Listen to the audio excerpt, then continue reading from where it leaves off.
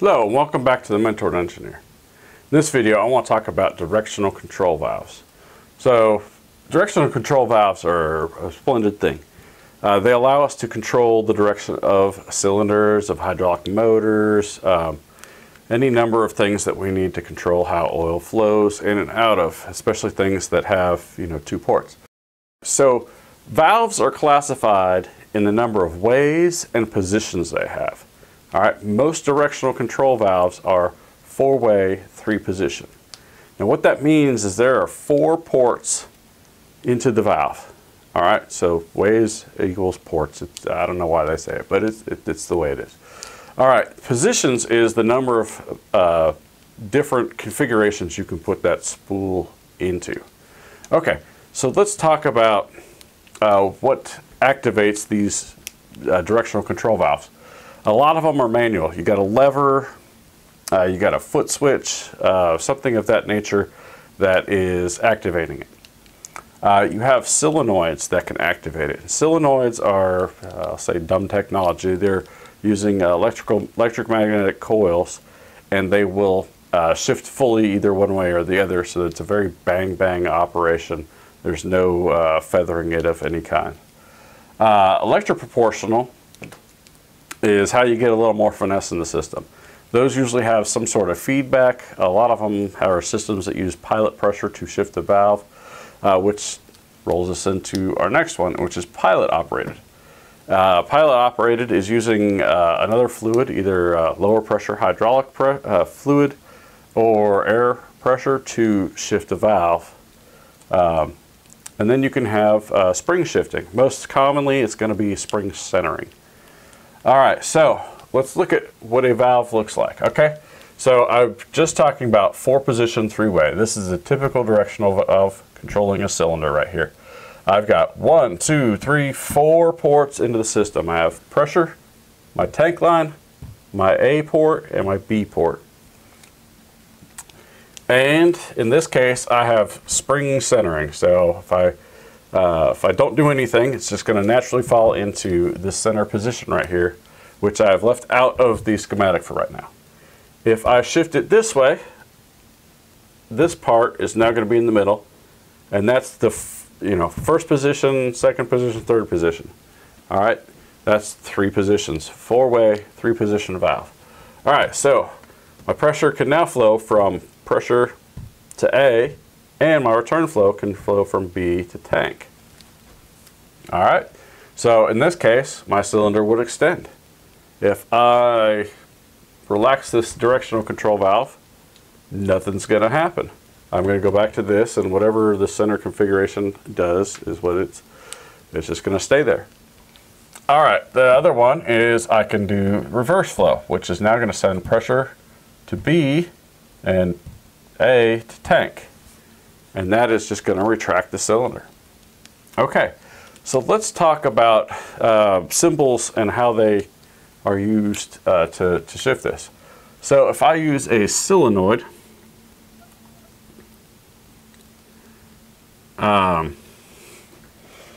or electrical proportion, these are both the same symbol. It's just a rectangle with a diagonal line drawn through it. All right, that means if I energize this, it's going to shoot that way. If I put one over here, it's going to shoot the other way. All right, pilot operated. Right here, it looks very similar, except it's a V, and usually one side is shaded in. And that's going to say, I have fluid over here, and that fluid is going to push this spool over, and that's just the way it's going to go. It's always going to push in. Same thing with springs. They're always going to push. They never pull. All right. I can also have manual overrides, which usually look like a lever, I think something like this. That shows, and this is the only one that they can go both ways, is I can push or pull that lever. But I would only draw it on one side too, unless for some reason I have handles on both sides of my, my valve. Okay, so let's talk about the center position now. Now you see that magically there just appeared all this stuff on here. And basically these are like the 6th most common ways to do a center. There are some other customized ones, like you can get like pressure to A always and B to tank always. Any combination. There's tons of different opportunities. But here are the most common. First one is tandem. So if I want to do some minor load holding in A and B, I close them off and I run pressure to tank. Now the important thing about this is I don't want to run a bunch of, if I have an open center system, I don't want to put a bunch of tandem valves in a row. I want to do something else, and we'll get to that in a little bit. Here I can do a float one. This is for a closed center system where my pressure port would be closed, and then A and B go to tank.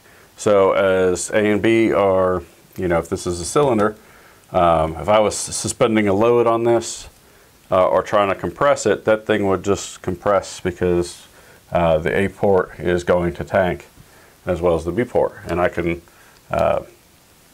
be pushing out A and pulling oil back into B, and then whatever is left I can send to tank. I can also draw oil out of the tank if there's high enough pressures. All right, so a Regen circuit, these are very rarely used. This is the most rare configuration where my P, A, and B are tied together and my tank is blocked. So what that does is if I have this cylinder right here, if I pressurize both the A and the B ports, most people think that nothing happens. But what actually happens is the oil, this side has bigger area than this side. So what will actually happen is the rod will extend very quickly because it only has to move the amount of oil that the rod takes up, which is very small. So you don't have much force, but it moves really fast. And the oil it goes fast because the oil that's in the B side actually gets regenerated back to the A side. So I'm putting oil in here from the pump, plus I'm getting the oil that's coming out of the rod back into the pump. And that's what's going on there. There's a lot of other ways to do this, but a Regen center is one of those ways to do it. It's great if you need something to go out quickly. And then if you ran into pressure issues, you can go ahead and shift your spool so that your B is now going to tank rather than going to the A port. Okay, so the next one is closed center, where everything is closed and there's no oil flowing anywhere. Be very careful. Do not use this with something that's moving very fast. If you have very high flow rates and you stop it, you're going to have a lot of what's called a water hammer effect on this, where your hoses will jolt real quickly. Don't do that. A better option is to use a motor spool in that case, where you would block off your pressure, but your A and B will bleed to tank. The other option is to use a float one, where it's basically just you get higher flow rates here than this one. Motor spools are great if you have a counterbalance valve in between your valve and your cylinder.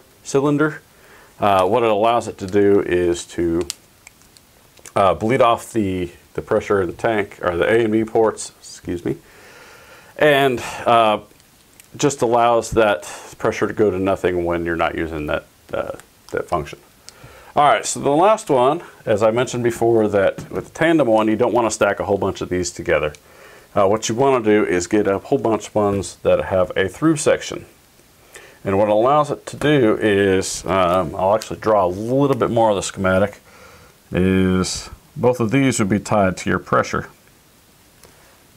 All right, sometimes there's a check valve in there, very small one. And what happens is if everything is blocked off, my pressure goes through and I can power another valve downstream of it.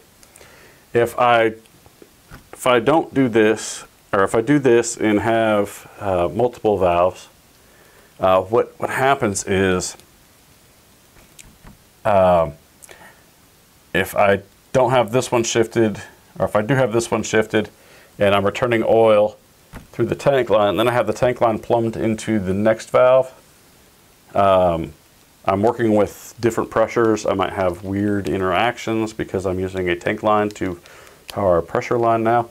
This pressure here would always be the same, and then as I shift it, it would actually block the flow through this center port. All right, well, we'll get into that a little bit more in our next video, where we actually will lay out our log splitter schematic as far as the directional control valves, and analyze that as to why a tandem is a bad choice and a through valve is a much better choice. So thank you for watching, and have a great day. Thanks. Bye.